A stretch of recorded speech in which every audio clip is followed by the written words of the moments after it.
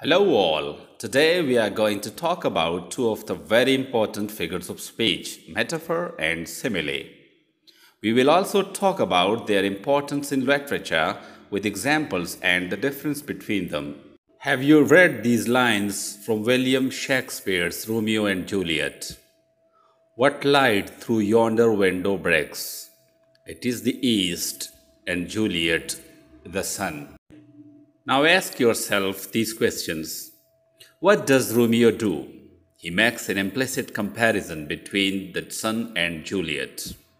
Why does he make this comparison?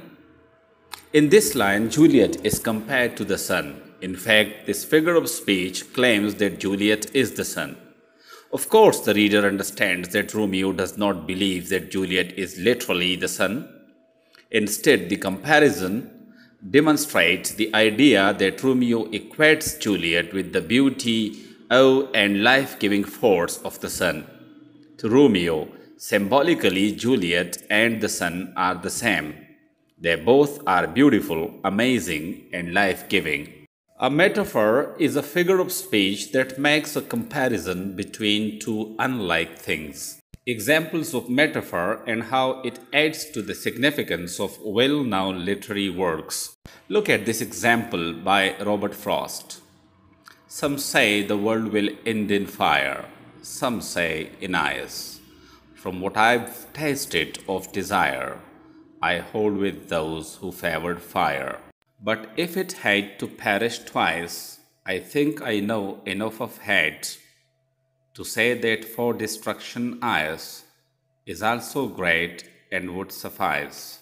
In this poem, Frost compares end-of-world destructive forces to both fire and ice. These are metaphors that serve as figure of speech in the sense that the poet does not literally mean that the world will end because of fire and ice. Instead, fire represents destructive forces associated with desire such as power, jealousy, and anger. Similarly, ice represents destructive forces associated with hate such as prejudice, hostility, and isolation. These metaphors are an effective literary device in that it causes the reader to consider that desire and hatred are as destructive as fire and ice. Example 2. Hold fast to dreams, for if dreams die, life is a broken winged bird that cannot fly. Hold fast to dreams, for when dreams go, life is a barren field frozen with snow. In this poem, Hughes utilizes metaphor to compare life to a broken winged bird and a barren field as consequences to the loss of dreams. In the first stanza, Hughes claims that if dreams die, then life is a broken winged bird that cannot fly. This is a significant use of metaphor in that it characterizes life without dreams as something fragile that has been irreparably harmed. The metaphor creates an image for the reader of a bird that is wounded, grounded, and unable to reach its purpose or potential.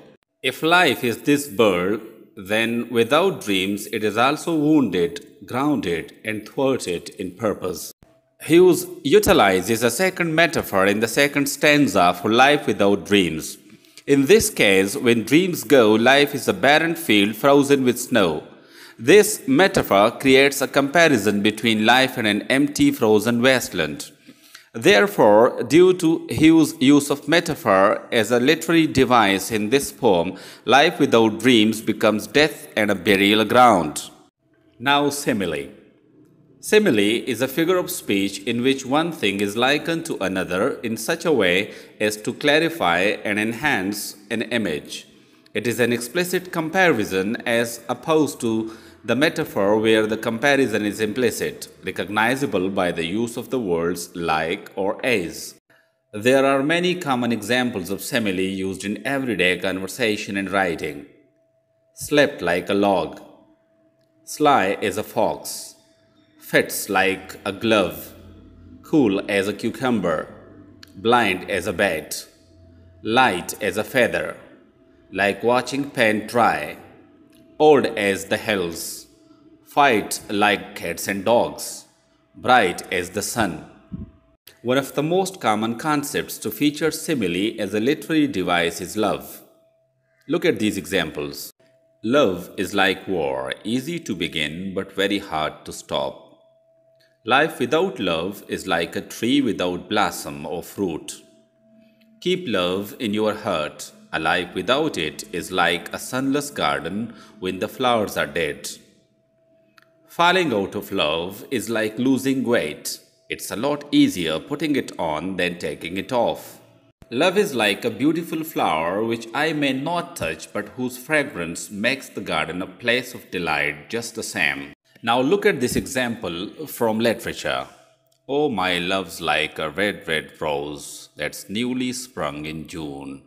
Oh, my love's like the melody that's sweetly played in tune.